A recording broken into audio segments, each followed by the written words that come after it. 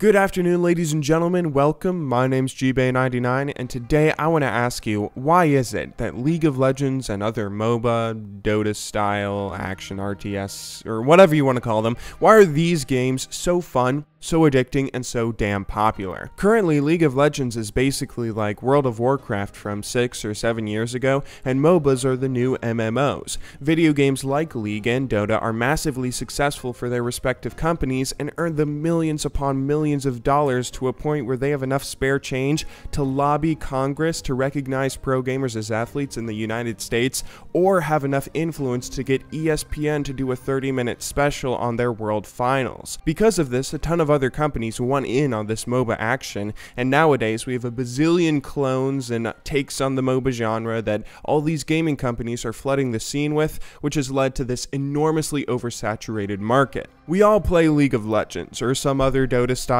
game, and we know it's enjoyable. Yeah, the community is rough around the edges, every game has its flaws, but at its core these games are fun, so much so that we've been playing them for years on end already. We've sunk thousands upon thousands of dollars into them despite the fact that they're technically free, and all of these communities have some of the most loyal and fanatical fans on the internet. So why is it that MOBA games like League of Legends have blown up so much so that every big name publisher from Blizzard to EA now want in on the action? To answer this question, we're going to talk about a game design researcher out there named Marc LeBlanc, who's been giving lectures and presentations on what makes video games fun for nearly 15 years now. He's come up with 8 pillars of game design that he refers to as the 8 kinds of fun, 8 subjects and design aspects that every single game out there can categorize their players' enjoyment into. No matter what video game you play, chances are your game has 1 or 2 at least of these kinds of fun the developer focused on giving you that gives you the enjoyment you feel as you see the story unraveling, the open world for you to discover, or the challenges you face ahead.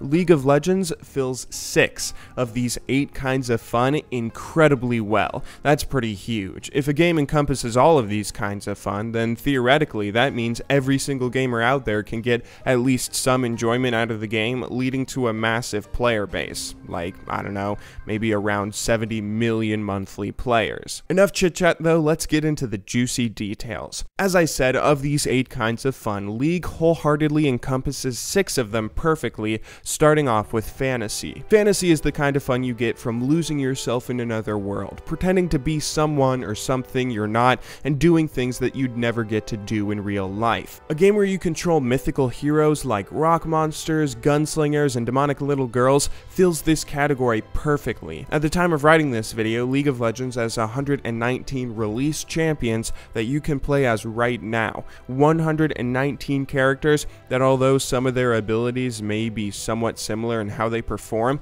they're completely unique from one another in concept. Ladies that turn into dragons, giant green things of goop, and electric ninja midgets are just a few of the things you can immerse yourself in fantasy with, changing your character with each and every game that you play.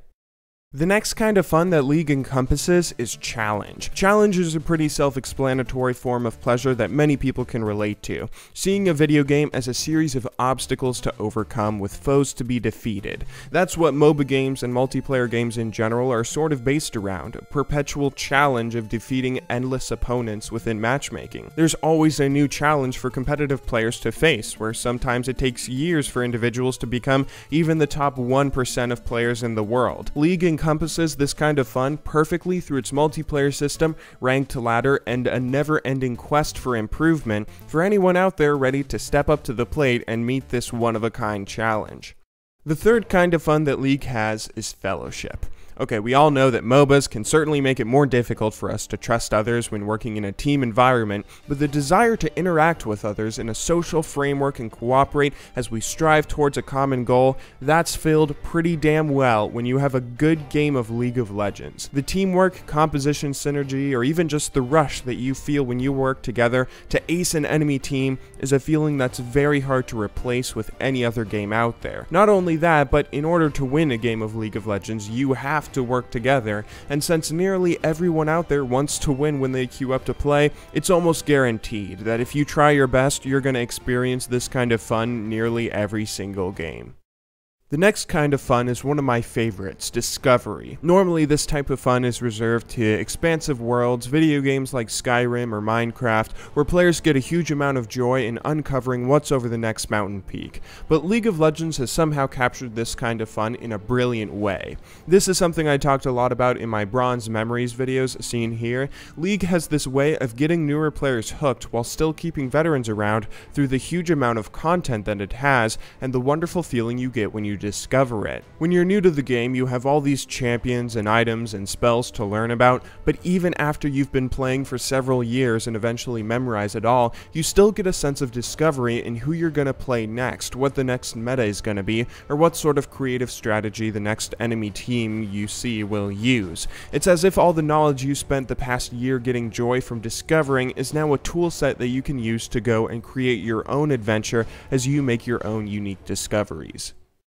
The next kind of fun is submission, games used as a mindless pastime that give you the same sort of joy you get when you grind some levels in your favorite RPG. League of Legends isn't as big in this area as a whole, but one of the things that you have to do every single game is farm monsters to level up and gain new abilities with more power at each level. That so perfectly exhibits the kind of joy many gamers get from this category, and it's implemented directly into League of Legends' gameplay. It's not as spectacular or significant sometimes as other games since it happens on a much more frequent basis, but it's something that's still captured perfectly since it's implemented as a core game mechanic that's always on your mind, which you do get a lot of joy out of when you see your Outlast hitting your opponents or you level up to 6 first and get a kill because of it.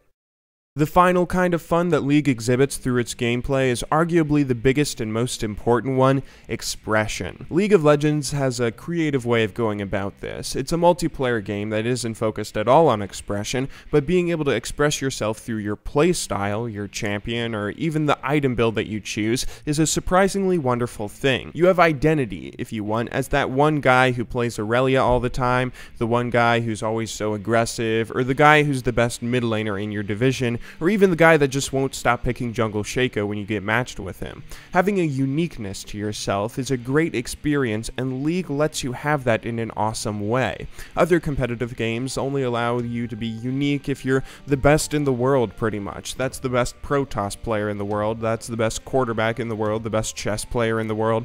But League of Legends, you can be the best Poppy in your division, the best Karma your team has ever seen, or the one guy who still goes blue build Ezreal. Having 119 champions for you to play as, where most can be thrown down multiple lanes and played in multiple ways, and equipped with multiple builds, you can feel creative and very expressive if you have a desire to get that when playing games. League of Legends is a game that encompasses so many aspects of what makes other video games fun, so nearly everyone can get some enjoyment out of playing it themselves. Whether you want to be creative, work with your team to win the game, or focus on unearthing all the content, League has something for nearly everybody. As much as that may sound like an infomercial, I'm not trying to sell you on League. You almost certainly already play it, or some other MOBA if you're my subscriber, but the fact that just listing all that off makes League sound like some sort of overly promising advertisement, that sort of attests to how the MOBA genre has been taking the gaming industry by storm and why it's become the most overly saturated market since the MMO. It can cause us plenty of pain and frustration at times, but League of Legends provides most of its player base with unforgettable enjoyment and all kinds of fun that you can experience over and over again for years and years to come. Thank you all very much for watching. I'll see you all in tomorrow's daily, but until then, good luck in solo queue and have a wonderful day.